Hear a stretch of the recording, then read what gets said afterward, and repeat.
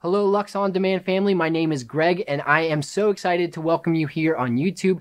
Typically, we do our services live every Wednesday at 8:30 p.m. EST at twitch.tv/Lux Digital Church. We get to chat with you live and talk with you live every week there.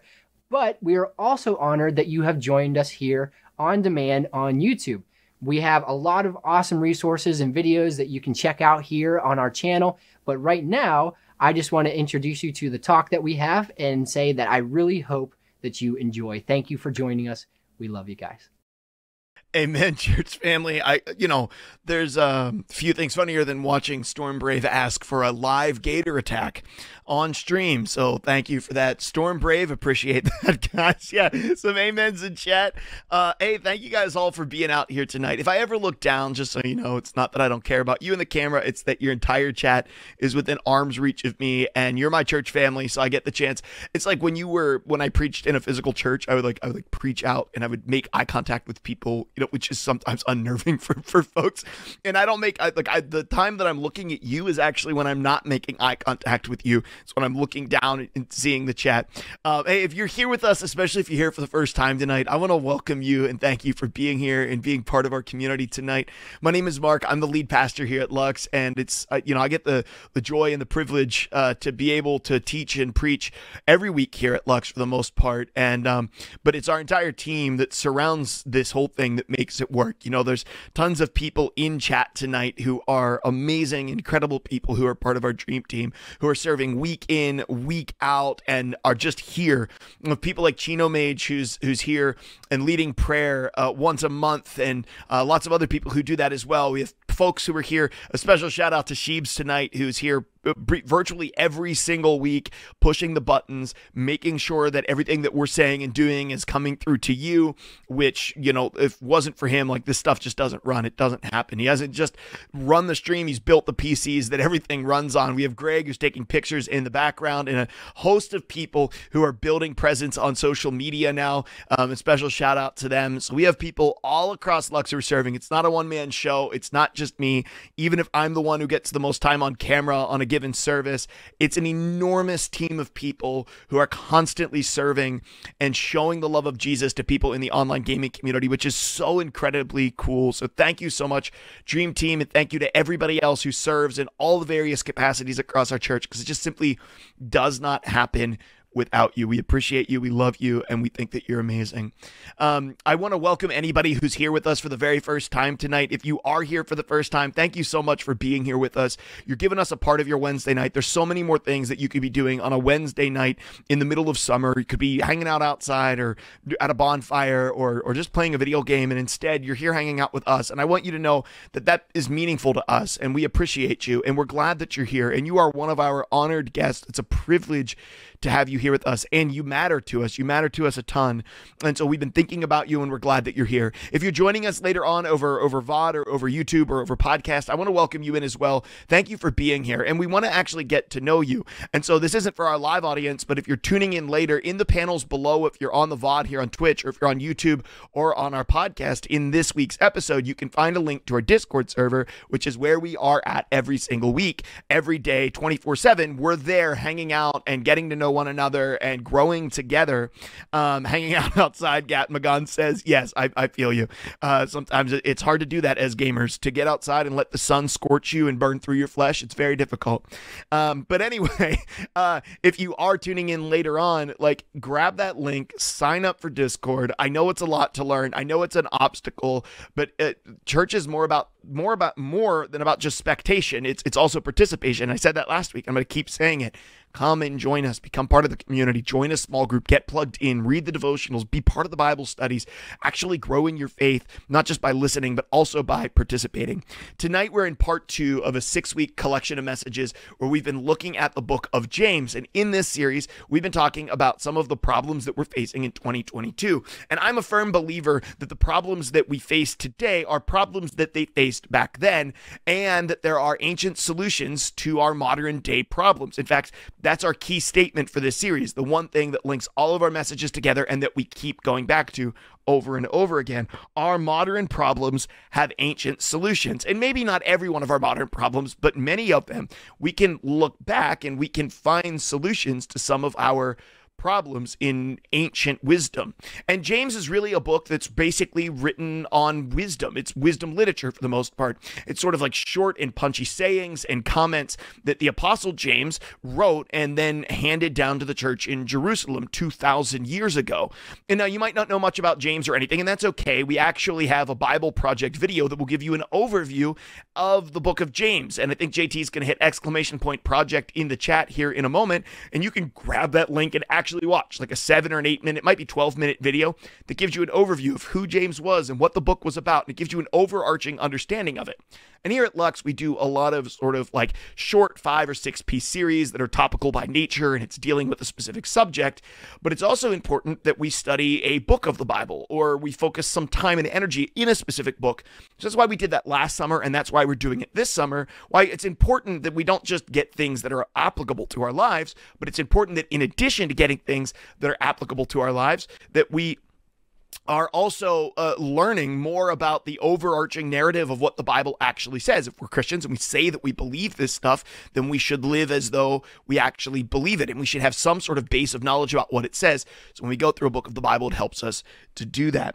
Now, we've been dealing with certain problems, and one of the problems that's in our world today, and it's no surprise, oh, don't worry about it, JT, we're glad that you're here. It's no big surprise that the perception of Christianity is not great in many parts of our world today. The way people perceive and understand what Christians are and what the church is about is often not very good. Now, there are some parts of the world where the church is seen highly still, but in most first world parts of the country, in the United States, in Canada, in most of the EU, the church is not seen in a very good light. In fact, back in 2007, Barna, which is a research group that does a tremendous amount of research on different elements of the Christian faith, Bible Project's actually one of the first YouTube channels I started listening to when I rediscovered my faith a couple of years ago. Pog, yeah, Bible Project's incredible. Gatmagan, we're so glad that you've experienced that.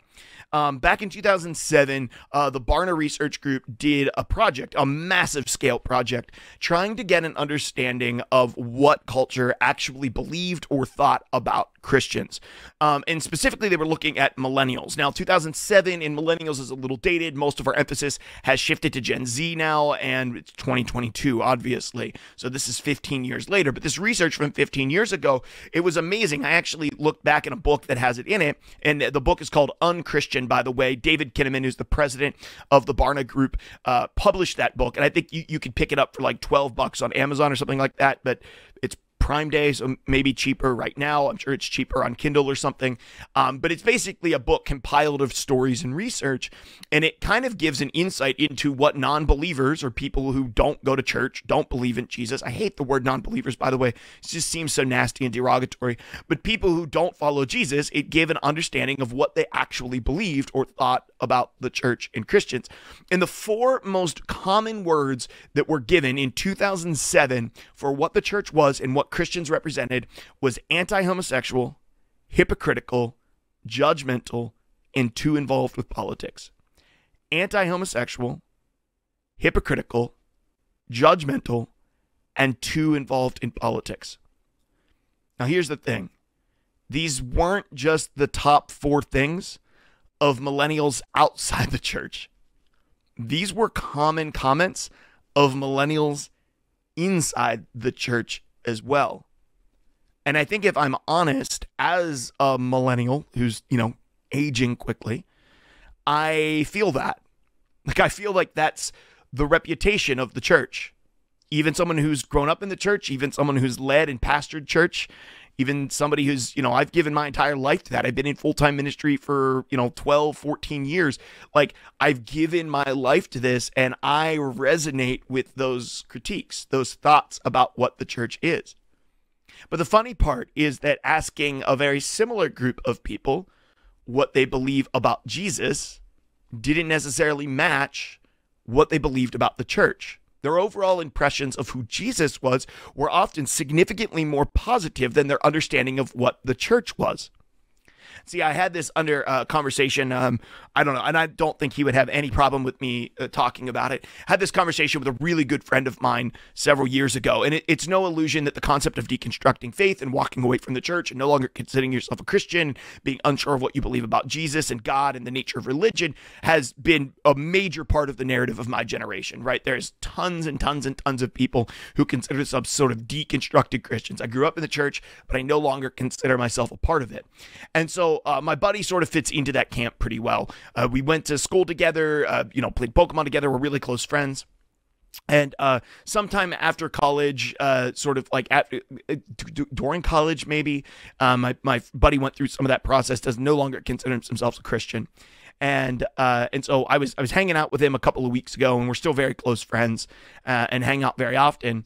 And so I was hanging out with him online a couple of weeks ago, and we got into this. It was a couple of months ago now. We got into this conversation about religion, but it wasn't just religion. It was faith. It was spirituality. It was the nature of truth. It was what is true, what isn't true. It was the nature of good and evil, and are things good or are things evil? And oh my gosh, it was this really intense, deep conversation. It was like hours. Like it was, we were getting together to talk about Dungeons and Dragons. Like 3.5 hours later, the two of us are still having this incredibly deep conversation about the nature of the world and the fabric of reality and how it all works and fits together, right?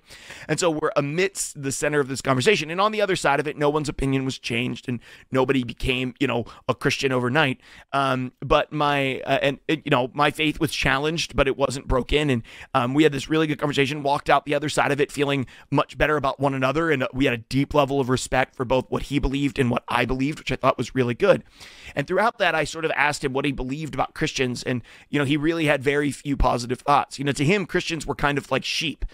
Not that they were all stupid, but for the most part that Christians just sort of, they showed up to church because that's what they had always done. They put the money in the plate because that's what they had always done. They did this because that's what they had always done. To him, Christianity wasn't really about what they believed because they didn't know what they believed, or at least they weren't able to defend or argue for what they believed. They sort of had this inherited faith. It really didn't have anything to do with their inner convictions or ideologies. It just had to do with convenience. And oftentimes the most convenient thing had very little to do with actually following Jesus and had a lot more to do with a religion that seemed to support their particular political persuasion. As long as their faith seemed to support what they believed and stood for ideologically and politically, then that meant that, that was okay for them and they could continue to be a Christian. But they hadn't really thought critically about what it meant to follow Jesus, to believe in God, to read the Bible, to actually follow and do what it says. So to him, most Christians were that. They just hadn't thought it through yet. What was even more and he was, for him, the biggest problem really in calling himself a Christian had to do with associating himself with that. He viewed himself as being smarter than that. And so I asked him then, what do you think about Jesus? And it was really interesting because his opinions about Jesus weren't accurate to what the Bible says, but his opinions about Jesus were largely positive.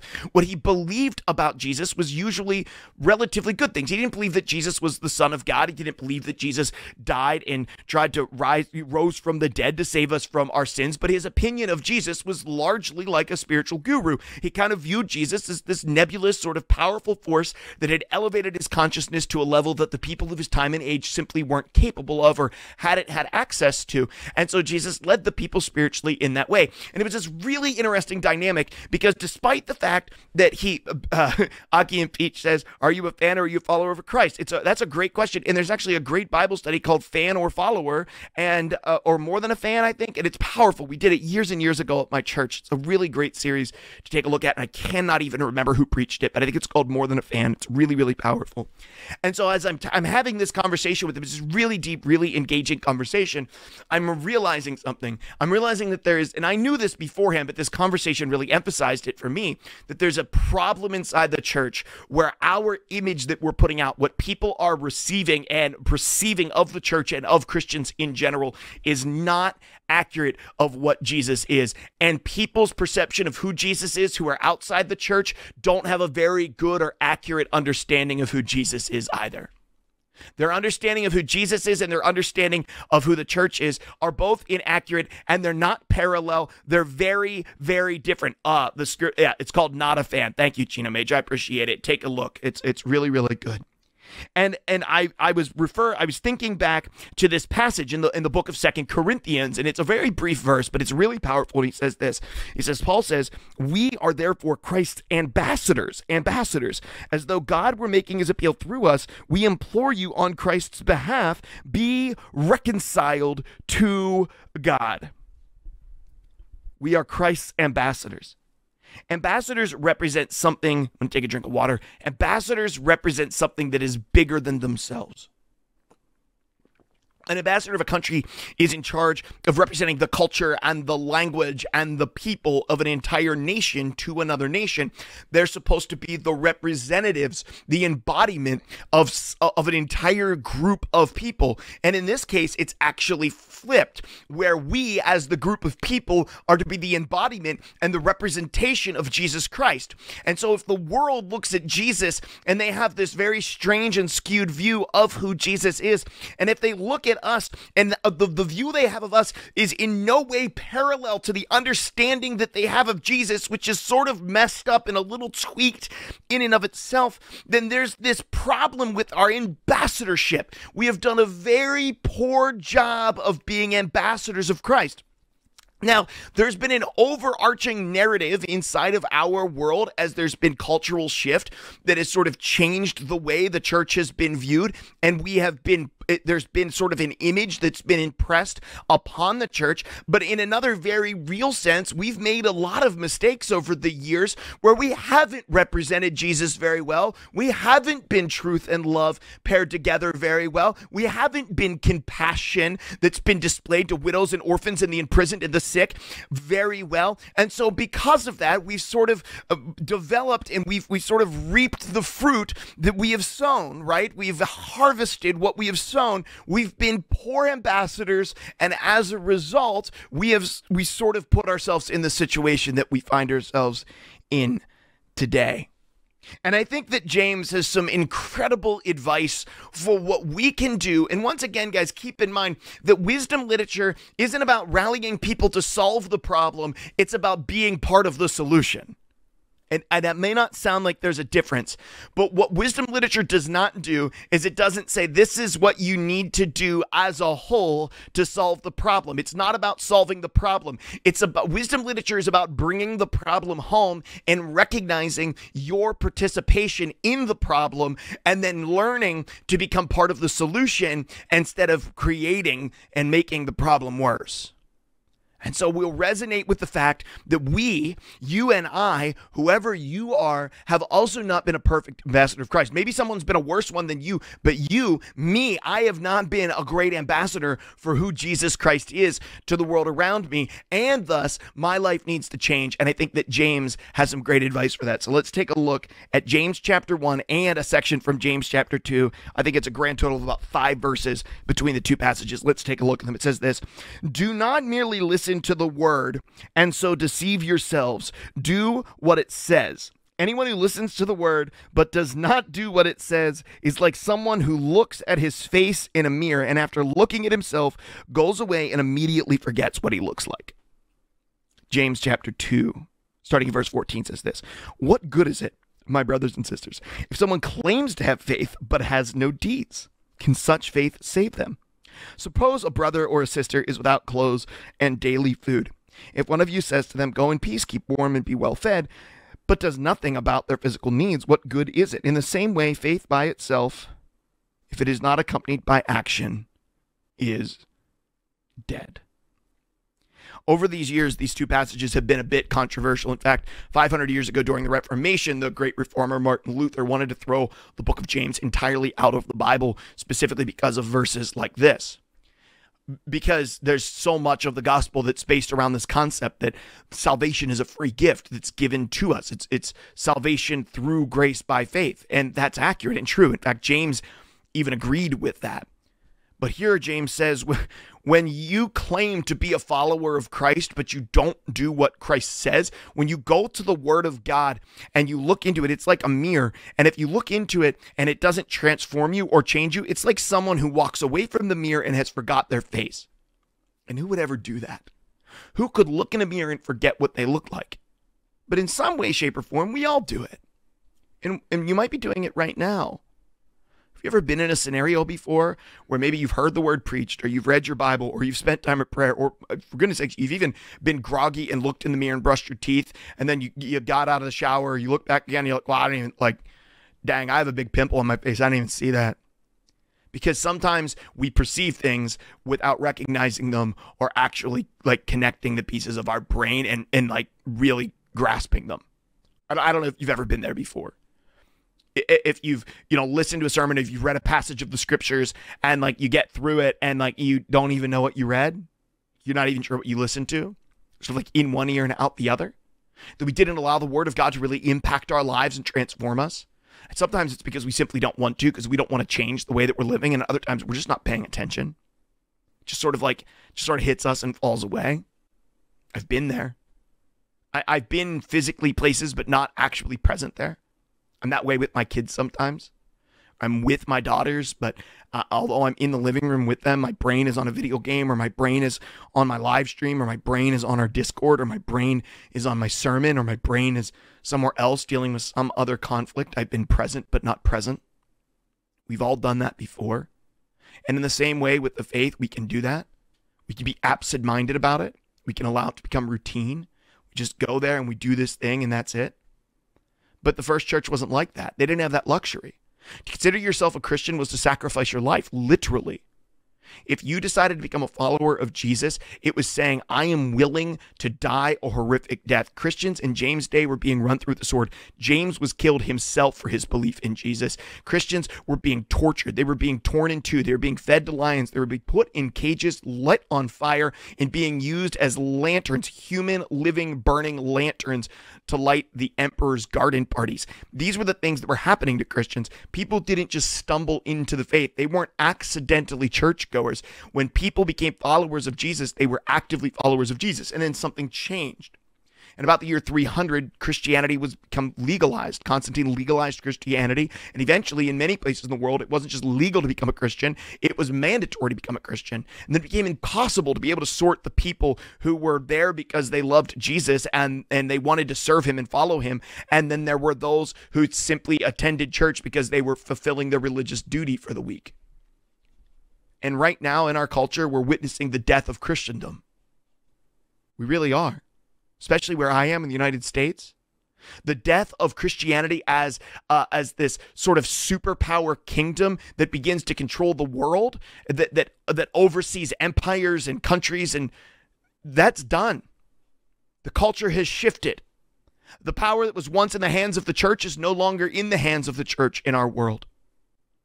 And many people are walking away from the church who were just participants in Christendom and now have to decide whether or not they want to actually make sacrifice to follow Jesus. And James is saying that's what it's about. There was no show up on Sunday morning once a month, put $5 in the plate and say prayer before dinner in his day. You are either all in or you were not in. That was it. And then James follows up by saying, listen, if you have faith but you have no works, can that faith possibly save you? Now, this isn't him saying we have to earn our way into heaven. That's not what James is saying here. And I know that because James actually agreed with the Apostle Paul. He agreed with the gospel and approved of the gospel of Paul, who said that there is no works that can get us into heaven, but it is the grace of God that we experience through faith. But what James is saying is, can you be at all confident that your faith is actually faith in Jesus and not just something that you've claimed for convenience sake? If your life hasn't been transformed, your life must be transformed. Listen, the church doesn't have an image problem. Christians don't have a branding problem. Christians don't even have a culture problem. Christians have an ambassador problem. We've been poor ambassadors. I've been a poor ambassador. We haven't, in a healthy and a helpful way, often properly represented Jesus well to the world around us. We've been content with comfortable instead of living by faith. We've lived by sight instead of living by faith. We've enabled the criticisms to ring true of the church because we have lived those things out. And we can point our finger at Christian celebrities and And in a lot of ways, listen, the world doesn't look significantly different than what the church doesn't look significantly different than maybe what Hollywood does when it comes to mega church pastors and Instagram followers and major influencers. Like, I get that. And we can point our finger and say it's because they have failed that the church isn't what it's supposed to be. But it isn't because they failed that the church isn't what it's supposed to be. It's because we have failed and we aren't what we are supposed to be. And please understand, I'm not trying to be critical or hurtful or demeaning or angry. I'm just saying that when we look at the reputation of the church throughout the world, there's a major problem because people view the church as an anti-homosexual, hypocritical, judgmental, and overly political organization instead of seeing it as the truth and life perfectly lived out in beauty and in everything that it was supposed to be in the person of Jesus. That's the image that the church is supposed to be. That's what we are ambassadors of. Truth and love lived out perfectly, harmoniously, incarnate in our lives, in our gatherings. We are to be the image of Christ. When we look into the Word, there should be an understanding that we actually see our reflection in, and that reflection is the reflection of Jesus Christ.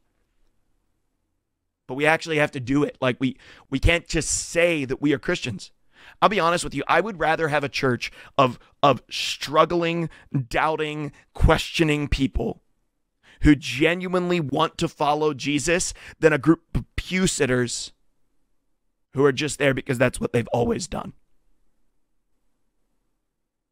I would rather a group of people who are fighting for faith, who are working together, who are admitting to their struggles, who are being honest with who they are. Listen, it's not that the church is pro-homosexual. It's not that the church is always not hypocritical. It's not that the church isn't sometimes judgmental. It's not that the church is sometimes not too political. Those things may all be true, but they should not be the things that we're known for.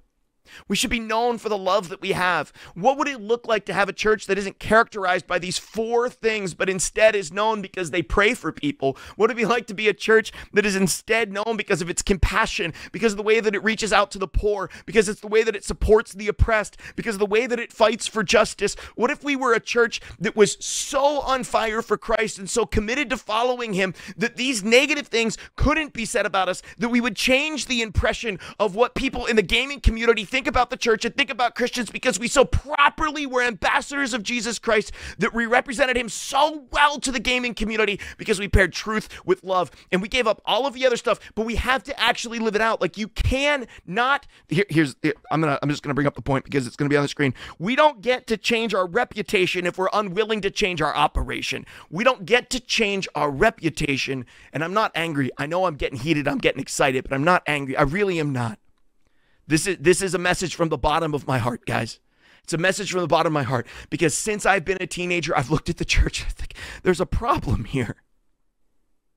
What people outside the church are saying about us is actually true.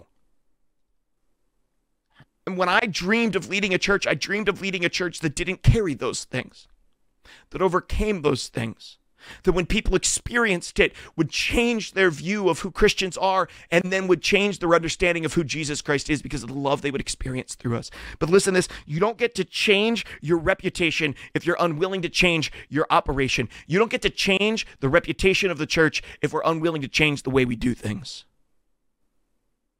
We don't get to change the reputation of the church if we're unwilling to change the way we do things. People are anxious to change their circumstances, but unwilling to change themselves.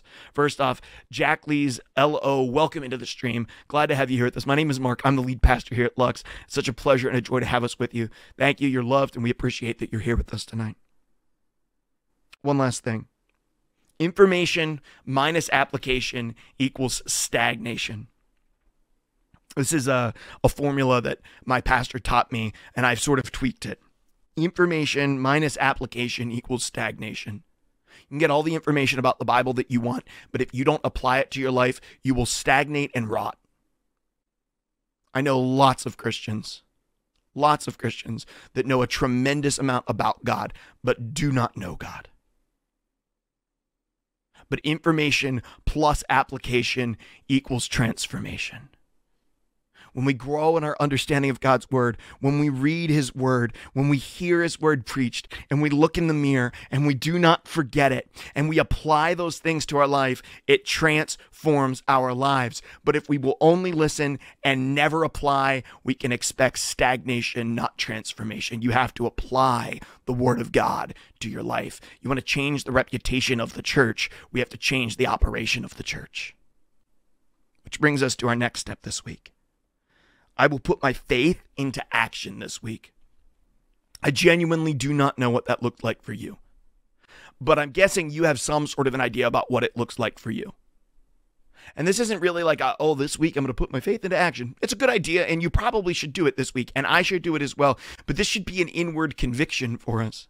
Church isn't just a thing that we do. It's not a club that we belong to. It's not just going to hang out with people because it's like, well, these people kind of think like me and sort of believe like me and probably vote like me, so I'm going to go and hang out with them.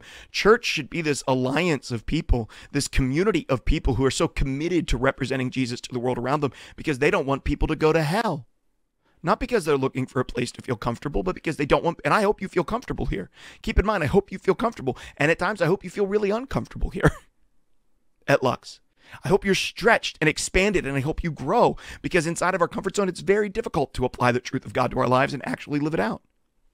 But I hope that we're here because we have this commitment to properly represent Jesus to the world. We have this commitment that we don't want to see hundreds of thousands of people who are on Twitch every day, who will never step foot through the doors of the church, die and go to hell. I don't want that. I hope you don't want that. One of the first problems that we have to sort out is our reputation. Because I'll be honest with you, our reputation keeps people from the church and ultimately keeps people from the gospel and then keeps people from Jesus Christ. We have to change the way we live. We have to be convinced enough about the gospel that we actually apply it to our lives and live it out. One of the greatest blessings that I have of leading Lux is I get to lead it alongside a group of unbelievable people who actually want to do that, who are actively pursuing, whose faith is reignited, who are actually trying to live out what it means to be a Christian in their context and be an ambassador for Jesus Christ to the best job that they can. And it is so incredibly fun to do that alongside you guys. Almost no one to my knowledge comes to Lux by accident. We're here because we want to be here. And I can't say that about any church that I've served in the past, and I love those churches. But we had a lot of people who were oftentimes there just because that's what they've always done on Sunday morning. That's not why you're here. You could be doing anything else on Wednesday night. Yet you're calling this your spiritual home. You're here to grow. You're here to be challenged. You're here to hear the word. You're here to worship. You're here to pray for one another. You're here to support one another.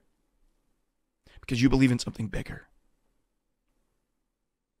Let's go into this week and not just say that we believe, but let's show that we believe with the way that we live. Let's pray. Father God, tonight, I'm significantly over on time, and you just sometimes, Lord, sometimes knowing your message is good. Sometimes knowing most of it is better. I pray that maybe there were some things that were said tonight that would resonate with some folks. And if there were things tonight, God, that came across angry or dissatisfied, please understand. Please help those hearts understand that that's not my dissatisfaction with them. That's never my anger with them. If anything, that's my dissatisfaction with me. That's my anger at me. That's my looking at the scope of the church and falling in love with the bride of Jesus Christ and seeing that she has been dirtied and beaten and has just not followed him well. And I'm frustrated with that, Father, because I so desperately want your bride to be a better representation of who you are, because I call myself a part of her and I desperately desire to be a part of her.